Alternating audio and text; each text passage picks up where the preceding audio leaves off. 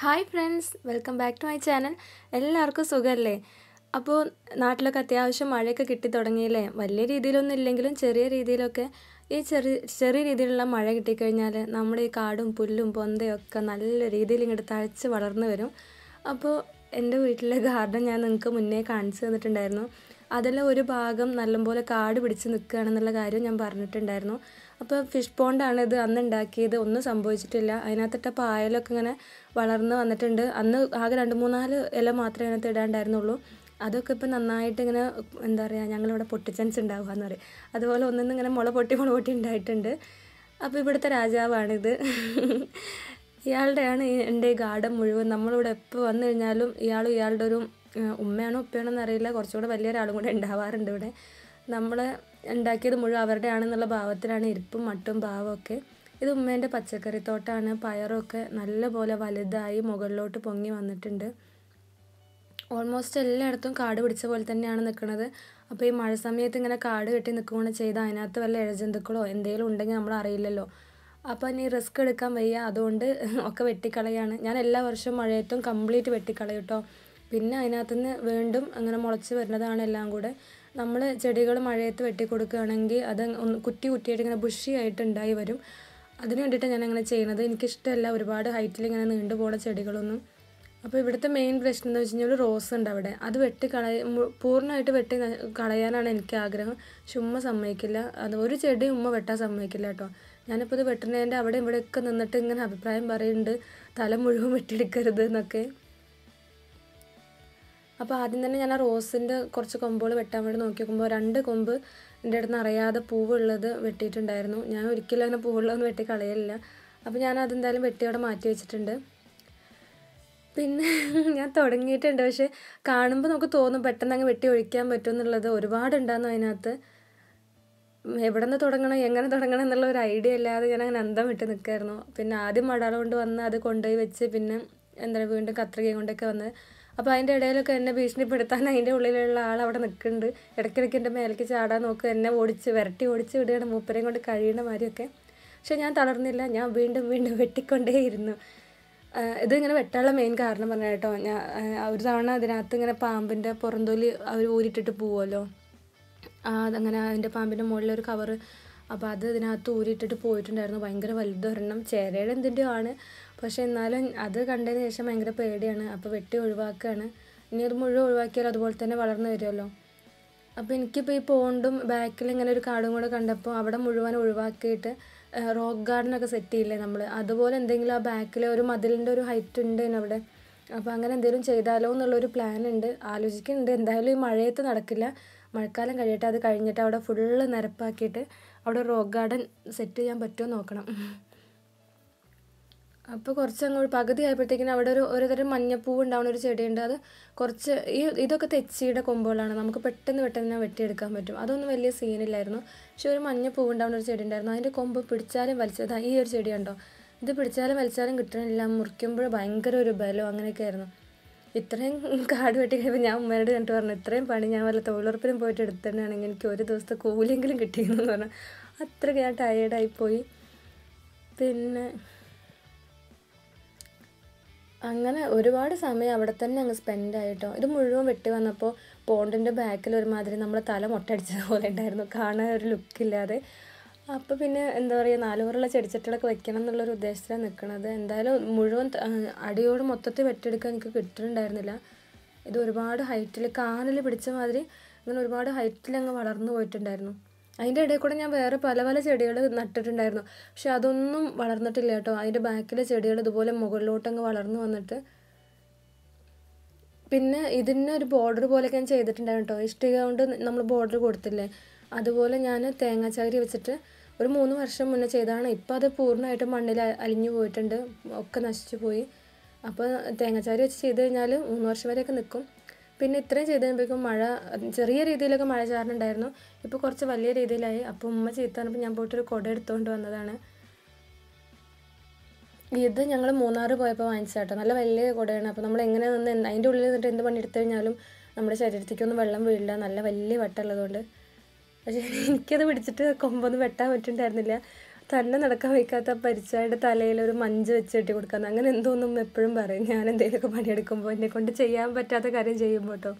സത്യം പറഞ്ഞാൽ ആ ഒരു അവസ്ഥയായിരുന്നു. ആ കൂടെ ഏറ്റി പിടിച്ചുകൊണ്ട് എനിക്ക് നടക്കാൻ വയ്യ. അപ്പോൾ ഞാൻ പിന്നെ ചെടി വെട്ടലൊക്കെ അവിടെ നിർത്തി. അവിടെ വെട്ടിയിട്ടതെല്ലാം കൂടെ അങ്ങോട്ടും ഇങ്ങോട്ടും മാറ്റിയിടാമെന്ന് വിചാരിച്ച് നിൽക്കുകയാണ്. ഇതൊക്കെ ഞാൻ തൊടി കൊണ്ട് കളയണമെന്നാണ് വിചാരിച്ചിരുന്നത്.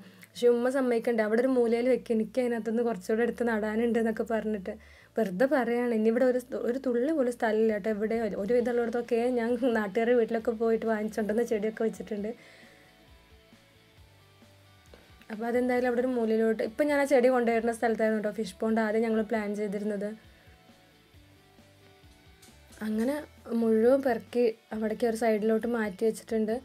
ഇപ്പോഴത്തേക്കും മഴ അത്യാവശ്യം ചാറിലൊക്കെ അങ്ങനെ നിന്നിട്ടുണ്ട്. പക്ഷേ എന്നാലും മഴ കൊണ്ടു കഴിഞ്ഞാൽ പനി വരുന്ന പറഞ്ഞിട്ട് എന്നോട് വഴക്കിടായിരുന്നു. ഈ ഒരു സമയത്ത് ഹോസ്പിറ്റലിൽ പോകുക എന്ന് പറഞ്ഞാൽ കുറച്ചൊക്കെ റിസ്ക് അല്ലേ. ഇനി ഇത് മുകളിലെ മുറ്റത്തിലാണ്. ഇവിടെ ഇതൊക്കെ ഞാൻ മുന്നത്തെ വീഡിയോയിൽ കാണിച്ചിട്ടുണ്ടായിരുന്നു. ആ വീഡിയോയ്ക്ക് നല്ല റെസ്പോൺസ് കിട്ടിയിട്ടുണ്ടായിരുന്നു കേട്ടോ. അതിപ്പോൾ 1.5 ലാക്കൊക്കെ ആയെന്ന് അല്ല 1.5 ലാക്ക് അതന്നെ അത്രയൊക്കെ ആയെന്ന് തന്നെ തോന്നണതില്ല അത്ര ആയിട്ടുണ്ട്. അപ്പം ഞാനിതൊക്കെ വെട്ടിക്കളയാണ്. ഇങ്ങനെ വെട്ടിയിട്ട് പിന്നെ കിളുത്ത് വരുന്ന അതിൻ്റെ എല്ലാ തലപ്പത്തും പൂവുണ്ടാവും കേട്ടോ. അപ്പോൾ നല്ല ഭംഗിയാണ് കാണാനും. നമ്മൾ വീട്ടിൽ ചെടികൾ വയ്ക്കുമ്പോൾ അങ്ങനെയൊക്കെ ശ്രദ്ധിക്കണം. പിന്നെ മഴക്കാലത്ത് ചീഞ്ഞു പോകുന്ന ചെടികളൊക്കെ ഉണ്ടാവുമല്ലോ, അധികം വെള്ളമായി കഴിഞ്ഞാൽ അങ്ങനത്തെ ചെടികളൊക്കെ നിങ്ങൾ ഷെയ്ഡിലോട്ട് എടുത്ത് മാറ്റി വെക്കണം കേട്ടോ ഈ സമയത്ത്. ഞാൻ പിന്നെ എല്ലാം മുറ്റത്ത് തന്നെയാണ് വെച്ചിട്ടുള്ളത്. അത് മഴക്കാലത്ത് നശിച്ചു പോകുന്ന ചെടികളൊക്കെ എൻ്റെ നശിച്ചു പോകാറ് തന്നെയാണ്.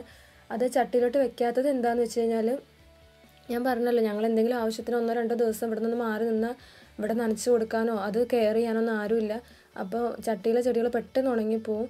അങ്ങനെ എൻ്റെ ഒരുപാട് ചെടികൾ നശിച്ചു പോയിട്ടുണ്ട് കേട്ടോ. അതുകൊണ്ട് ഞാൻ പിന്നെ അത് ചെയ്യാത്തത്.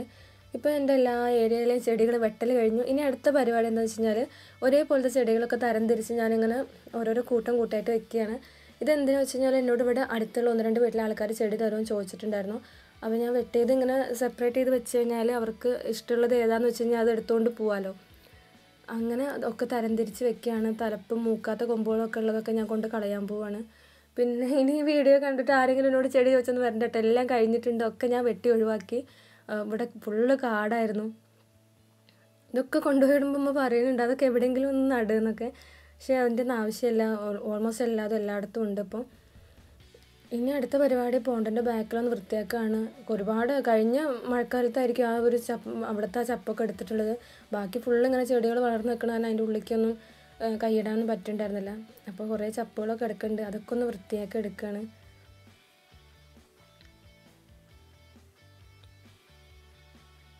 ഇനി ഇപ്പോൾ ശരിക്കും ഇങ്ങനെ പോകേണ്ട ഒരുപാട് മുറ്റത്തിൻ്റെ നടുക്ക് കൊണ്ട് വെച്ച പോലെയൊക്കെ തോന്നുന്നുണ്ട്, ബാക്കിലൊന്നും ഇല്ലാഞ്ഞിട്ട്. അപ്പോൾ അതിൻ്റെ ബാക്കിൽ കുറച്ച് ചെടിച്ചട്ടികളൊക്കെ ഒന്ന് അറേഞ്ച് ചെയ്ത് വെക്കണം. ഇനി കണ്ടോ എന്തൊരു വൃത്തി, ഒരു മലങ്കാട് ഒഴിഞ്ഞതുപോലെ ഉണ്ട്.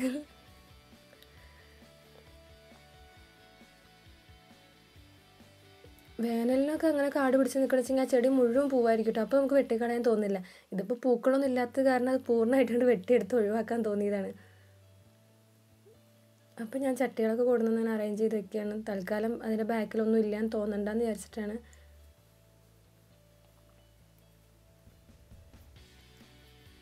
ഇത് വീഡിയോയിൽ കാണിക്കുമ്പോൾ 10 മിനിറ്റ് ഉള്ളൂ വെച്ചെങ്കിൽ ഒരുപാട് സമയത്തെ മെനക്കെടാണ് കേട്ടോ. അങ്ങനെ എൻ്റെ പരിപാടികളൊക്കെ കഴിഞ്ഞു.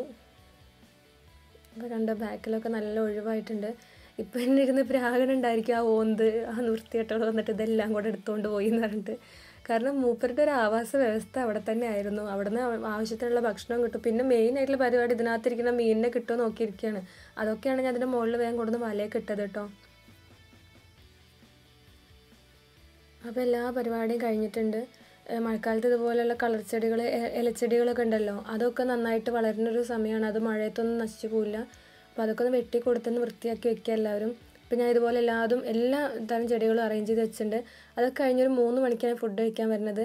എൻ്റെ ഫുഡ് കഴിക്കുന്ന സ്ഥലം ഇവിടെയാണ്, ഈ അടുക്കള വശത്തുള്ള അമ്മയുടെ അവിടെ. അപ്പോൾ നിങ്ങൾ വിചാരിക്കേണ്ട ഈ പെണ്ണെന്താ പുറത്തിരുന്ന് കഴിക്കണേ എന്നുള്ളത്, അത് ഈ മഴ സമയത്തൊക്കെ. അപ്പോൾ പുറത്തിരുന്ന് കഴിക്കുന്നതിൻ്റെ റീസൺ എന്താണെന്ന് വെച്ച് കഴിഞ്ഞാൽ ഞങ്ങളുടെ വീട്ടിൽ ഈ ഒരു അമ്മയുടെ ഇവിടെ മാത്രമേ റേഞ്ച് കിട്ടുള്ളൂ. പിന്നെ റേഞ്ച് കിട്ടുന്നത് എൻ്റെ റൂമിൽ ജനലിൻ്റെ മുകളിൽ വെച്ചാലാണ്.